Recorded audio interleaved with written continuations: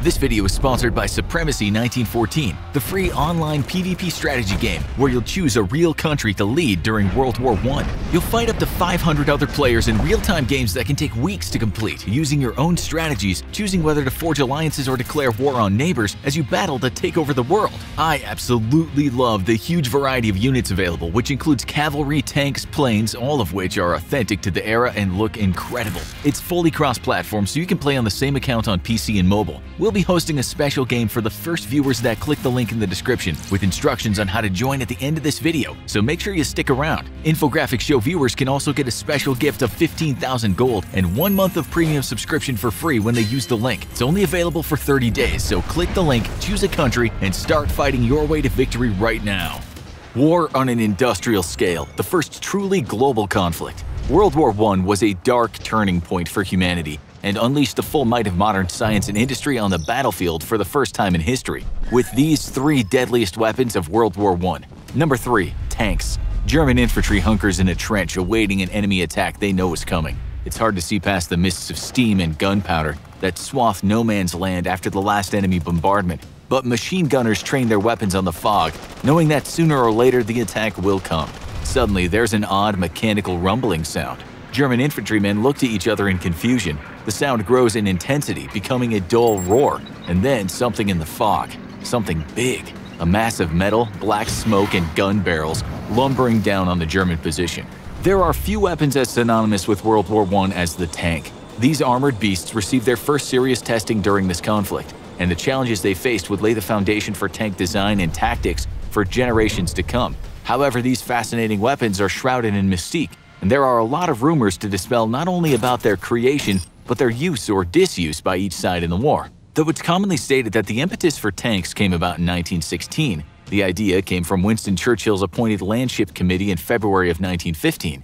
In fact, the word tank was not even in the vocabulary back then for these weapons, since this was the code word used to describe the project. Instead, early designs were called landships and were supposed to be the equivalent of a battleship on land. However, early versions of the landship were less than stellar. The first prototype, Little Willie, was prone to mechanical failure and was painfully slow, with infantrymen easily able to outpace it. Additionally, this prototype and later models had little armor, which would prove to be a death sentence for many crews. Once the British figured out the engine and mobility problems, they designed a tank with the now well-known rhombus shape that became known as the Mark I.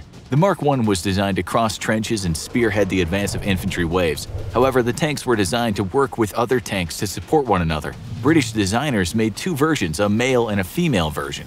The male version was equipped with a 6-pounder cannon and several machine guns, while the female version was equipped with 5 machine guns only. The goal of the 2 tanks was the female tank would support the male tank's advance by pinning down attacking infantry, machine gun nests, and artillery observers. As the war dragged on, the British would expand on their initial Mark I design with the Mark II through 5 tanks, with the Mark IV model being the most widely produced British tank of the war. The tanks definitely served a great tactical advantage in its early uses, starting at the Somme offensive in 1916, but the Germans quickly designed ways to defeat them. The Germans built larger trenches, funneled tanks with minefields, created armor-piercing artillery rounds, and built the world's first anti-tank rifle. All these weapons and tactics degraded the effectiveness of the tank, and it was the French that would step in to save the idea with their own design. The French, inspired by British successes in 1916, started designing their own tank in 1917, called the Renault FT-17. The FT tank was much smaller than the Mark series tanks, sporting a crew of just 2 men and a single cannon or 2 machine guns. But it was much faster. It was also much smaller than the British tanks, and for these reasons it was a much more effective weapon on the battlefield. Since both the British and French tanks lacked effective armor, a direct artillery round and even machine gun bullets could penetrate the skin of the tank. Combine that with rough terrain, and one could see how speed and maneuverability were what was going to make a tank survive. The FT-17 quickly became the most widely produced and popular tank of the war. Debuting in May of 1918, it was a battlefield success instantly, and it was not only used by the French, but the Americans and British as well. The FT-17 was not the only tank that saw widespread combat on the Western Front. The Saint-Chamond heavy tank was the rarely seen duckboat model produced by the French, with a heavy 75mm gun protruding from the front. This tank had a production run of several hundred models by the summer of 1918, and was used extensively from the spring of 1917 onward. The main problem with this tank was the difficulty it had in traversing trenches, since it was quite top-heavy. As a result, it went from a direct attack kind of vehicle to a mobile assault gun role, which has served quite well, being able to reposition itself quickly on the battlefield to engage new targets and evade German counterfire. We've talked a lot about the French and British tanks, but what about the famous German A7V heavy tank? This tank was Germany's response to the thousands of enemy tanks they faced on the Western Front. Debuting in 1918, only about 20 of these vehicles entered service and had limited use on the battlefield due to their low numbers. The Germans produced so few due to a variety of factors, the main reason being a lack of industry and raw materials, since by this stage in the war, the British blockade of Germany had done a number on German capacity to produce war material. Additionally, by this late in the war, German leadership was less focused on wonder weapons than on ways to realistically win the war with what they had. Despite these views, they did not stop the Germans from employing at least several dozen, if not several hundred, captured British and French tanks on the battlefield. It was quite common for these tanks to become bogged down in the mud or be broken down and abandoned after a battle. The Germans took advantage of this and pressed an untold number into service. Though little concrete information exists on how extensive this practice was, the photographic evidence suggests it was actually fairly common. However, while a lumbering land ship might have been a terrifying sight to behold, nothing struck fear in the heart of an infantryman more than the thought of being incinerated alive. Number 2. Flamethrowers.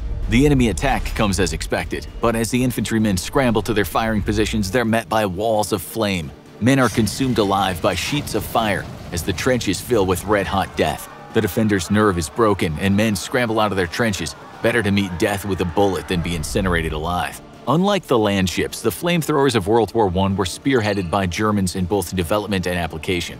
Being first designed in 1901 by German engineer Richard Fiedler, the early prototypes of the Flammenwerfer were large and unwieldy. Despite this, the German army accepted his first design into regular service by 1906, although Fiedler did not stop working to produce a smaller and more practical model. He did this by shrinking the overall size of the flamethrower but still keeping the same 2-canister and rubber hose design. This model, known as the Kleif model, could shoot flames only about half as long as its previous counterpart, with a range of about 60 feet. Nonetheless, this model was soon adopted by the German army as well in 1912 to the Special Pioneer Regiments, but it would take several years before seeing active service. When deployed, the German Kleif flamethrower was operated by 2 men. One man would carry the unwieldy apparatus itself, weighing in at about 70 pounds before firing, and the other would direct the flow of the fire from the weapon at the end of the nozzle. These men obviously faced a very dangerous existence on the battlefield, which is why they never traveled alone and usually had at least 2 soldiers as bodyguards to accompany them. The flamethrower teams were designed to be employed in groups of 4 to 6 teams in cases of major offensives, whereby their goal would be to push ahead of the first wave of infantry to scare the enemy into the open with shock and awe. The reason why this was because flamethrowers of World War I did not have the binding agent inside the propellant like the flamethrowers of World War II and beyond would have. Rather, the flames produced by these weapons were more similar to starting an actual fire and would have been effective for drawing enemies into the open to escape the intense heat and suffocation from lack of oxygen, rather than direct injuries from being burned alive. The tactic was employed to a T by the Germans for the first time in a major combat operation against British troops on the Western Front in July of 1915, but had been used intermittently in the Vosges Mountains of the Alsace-Lorraine region of France since 1914. When employed en masse against British positions, the weapon absolutely frightened the bewildered and unprepared defenders. The attack was a roaring success, and over 700 British troops died in this assault that took control of several trench lines. However, British medical data from autopsies of recovered British soldiers in the attack found that, true to German military planning, the vast majority of British casualties did not die as a direct result of burns, but had instead been pushed out into the open from the security of their trenches and shot to pieces. As the war progressed, both the British and French decided they too wanted to develop their own models of man-portable flamethrowers. The British were quick to abandon the idea altogether by 1916, with only 4 prototypes produced and 2 of those being destroyed in combat test trials. The French were much more successful and developed their own similar flamethrowers based off of captured German models. However, data for their use is quite limited, and though they were certainly used frequently by the end of the war, it's unknown to what extent. The Germans, on the other hand, were undeterred to produce better and better flamethrowers. In 1917, they came out with their latest version, the Wechselapparat, or VEX for short. This made the Kleif model even smaller and enabled a single man to carry and fire the weapon. Data for this weapon is too sparse, but it certainly was popular with the Entente forces since the British based their post-war models off captured versions of this flamethrower. By the end of the war, the Germans had used flamethrowers in at least 650 recorded attacks. Despite this rather large number, this does not take into account attacks conducted by the Germans on the Eastern Front against the Russians or attacks by their Austro-Hungarian allies, who used the weapon extensively on both the Italian and Eastern fronts. It was undoubtedly a popular weapon by Central Power forces and was used to great effect by them. While the Entente powers failed to fully appreciate a flamethrower program similar to the German one has begged the question of historians for many years, but the consensus is that the weapon yielded too much risk for its users with little tactical advantage. The fact that the German army had already been practicing with flamethrowers for years before World War I also gave them more confidence and experienced personnel that could use it better than their enemy counterparts. Our deadliest weapon of World War I would go on to global infamy, prompting the banning of its use in any future war by civilized nations. Number 1. Poison gas. It's a quiet night on the Western Front. The enemy hasn't attacked in days, not even a customary bombardment to keep men penned down in their filthy trenches and demoralized, killing the unwary. It's been a welcome break in the fighting. Across hundreds of meters of no man's land, however, the enemy prepares a brand new kind of attack.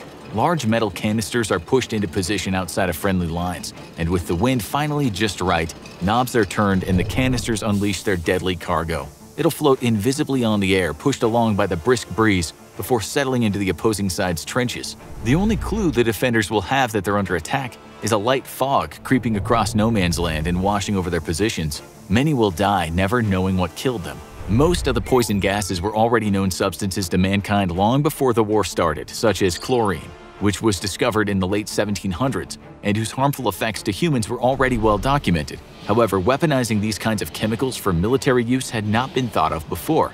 Though poisons had been used on battlefields throughout ancient history, militaries around the world were hesitant to use them in the modern era, such as during the US Civil War and Crimean War, where their proposals were immediately shut down. However, World War I was different. Both sides used the logic that even if the weapons were absolutely horrible, if they could be used to achieve a decisive military victory sooner, then more lives would be saved in the long run.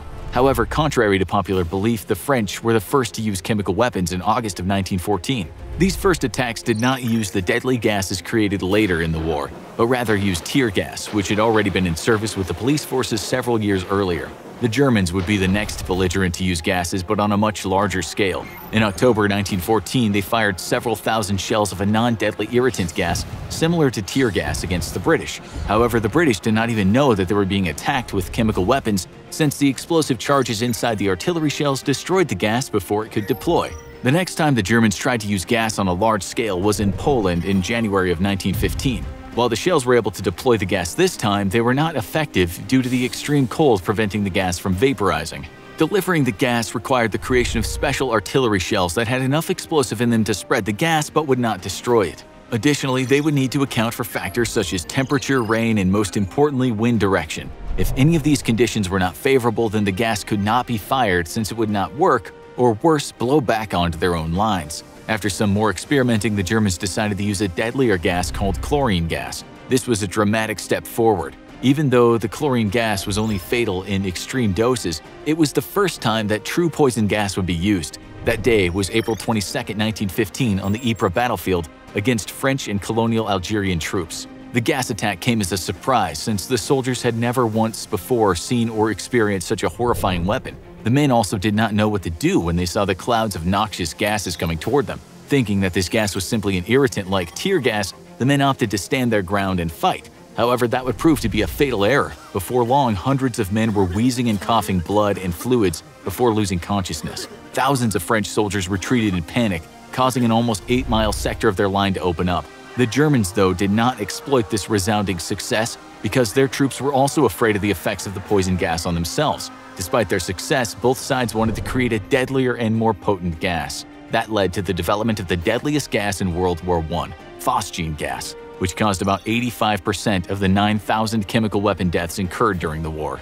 Phosgene gas was deadlier than chlorine gas, not only because it required far less to kill a man, but because it was almost odorless. Unsuspecting troops could be hit by this deadly gas during an artillery barrage and not even realize it. That's why some countries like Britain resorted to keeping pigeons in the trenches, not only as a source of communications, but as an early warning for this deadly gas, since they would die much quicker and at lower doses than people. Despite being much deadlier, phosgene gas had a major problem. It took a long time to kill someone. There were numerous reports from the battlefield where men exposed to fatal doses of phosgene gas would fight for up to a day before succumbing to its deadly effects. A newer, faster-acting gas would have to be used, and this was the iconic mustard gas. Mustard gas was created and first used by the Germans starting in 1917 and became the most prolific gas of the war. Why it was so effective was despite its ominous yellow clouds that could easily be seen, once it made contact with your skin or was inhaled, its effects were immediate. Soldiers exposed to this gas would immediately develop grotesque chemical burns and instantly start coughing blood and foam as their lungs were burned and blackened. Though rarely deadly if medical treatment was sought soon after, it was these instantaneous effects that made it a favorite of the Germans and a disdain of the Entente powers. Thanks again to our sponsor Supremacy 1914, the free online PvP strategy game set during World War I. We've set up a special game for our viewers. Click the link in the description to create an account and enter the game code Infographics and password Infographics to join today.